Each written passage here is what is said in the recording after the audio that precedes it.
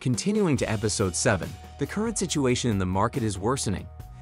Alpha, upon learning that Shadow itself is the cause of this situation, finds himself huddled in contemplation. Meanwhile, Gettin, riding the train with Garter, is still anxious because he hasn't found the source of his counterfeit money. However, Garter reveals that he has identified the mastermind behind all of this, Yukine, the fox from the White Tower in the Lawless City.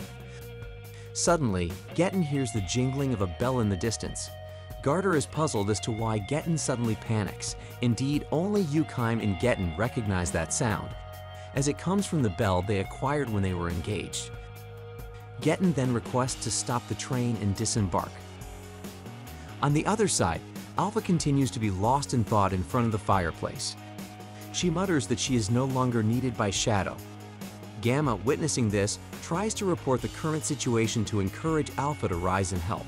The collapse of the Trade Federation cannot be stopped. Public anxiety peaks due to the forced closure of stores. Riots break out in all bank branches. Worse still, the Mitsugoshi Bank is flooded with customers wanting to exchange. If this situation continues, the bank vaults will be empty in a few days. However, Gamma states that everything will be fine. They just need something to restore a sense of security in the market to stop the turmoil. Nevertheless, Alpha has resigned herself and does not want to do anything. Alpha finally reveals that Shadow is the one spreading the counterfeit money. It is also Shadow who destroyed the credit credibility. All of these circumstances are Shadow's desires. So Alpha is convinced that Shadow has discarded Shadow Garden. Gamma, of course, does not believe this. Alpha assumes that they have failed to meet Shadow's expectations, and this is the result. Despite being given the best place in knowledge, they have failed to achieve Shadow's desires. Gamma is eventually saddened and contemplative upon hearing this. After that, Nu entered the room. She was a bit puzzled as to why Alpha and Gamma looked sad on the floor. Nevertheless, she proceeded to deliver the report she had.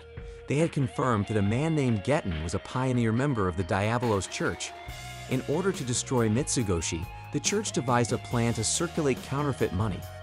Resignedly, Gamma stated the possibility that Shadow might have realized this and took action independently, while Shadow Garden was merely engaging in an economic war against them. That's why Shadow was disappointed. However, Alpha suddenly realized that something was amiss. The church had planned to circulate counterfeit money, yet they hadn't done it yet. Previously, Alpha learned the fact that the current distributor of counterfeit money was Shadow. She even changed her name and severed ties with Shadow Garden. She had been creating and distributing counterfeit money before the church.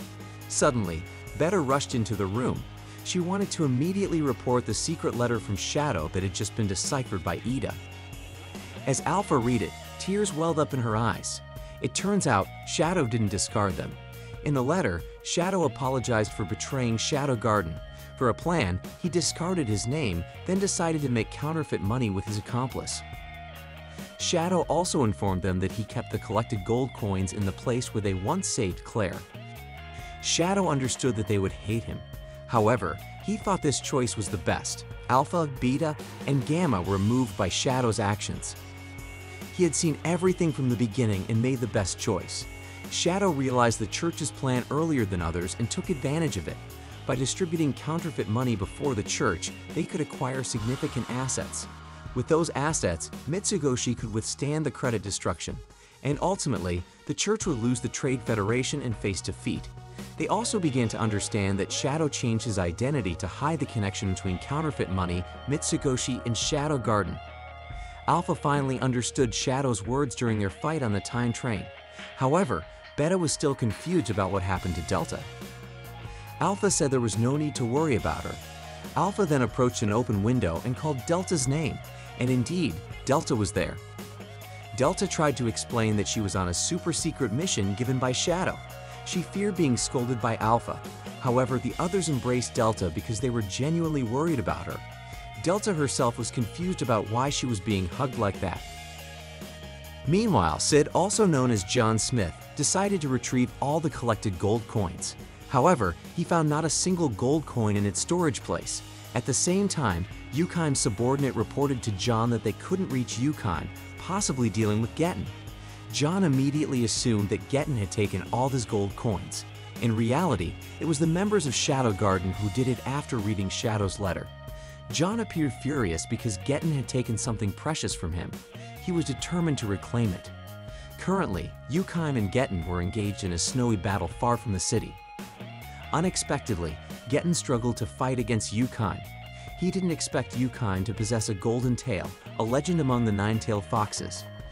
Despite Getten being Yukind's target for revenge against his mother, his village had survived thanks to Getten. Yukind still believed that the good side of Getten existed. Therefore, she wouldn't kill Getten and decided to leave him be. However, Getten couldn't accept everything being taken from him.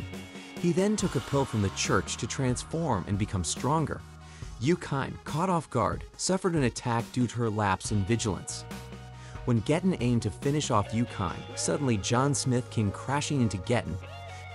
John stated that he came here only to reclaim something valuable. John was convinced that Getten had taken it. At that moment, Getten thought that something valuable was Yukind. However, John meant his gold coins. Even Yukind didn't expect this. John could have discarded Yukind, but he was deeply impressed by John's compassion. In their fight, Getten couldn't match John's strength. When Getten had fallen, John repeatedly struck him, forcing him to say something. John meant the location of the stolen gold, but he didn't explicitly state it. Getten misunderstood, thinking there was nothing to be said about Yukind. However, John continued to beat him until he was badly bruised. Getten envied John's extraordinary strength. He also wished to have such power so that he wouldn't lose anything anymore. In his final moments, Getten entrusted something precious, Yukind, to John. However, because his words were unclear, Getten seemed to only say Yuki, which means snow. John thought that was Getten's answer about the location of the stolen gold coins. Afterward, John approached the injured Yukind and healed her. The magical healing energy felt familiar to Yukind. Upon recollection, when her village was destroyed, someone had healed her too.